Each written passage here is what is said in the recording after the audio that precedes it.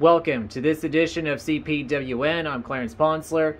This is an atomic clock in the office at work, and it's having a hard time analog-wise setting to the correct time. And what it does is it's spinning around all the time. It was an accidental drop that caused one of the batteries to be ejected, and then I put the battery back in, and it tries to set to the correct time.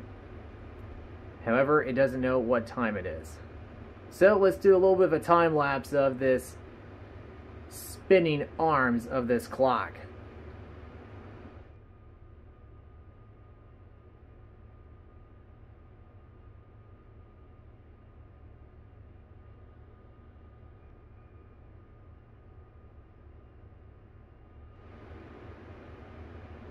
Thanks for watching this edition of CPWN. Clarence Ponsler saying, have a great day or evening if it's nighttime. Goodbye.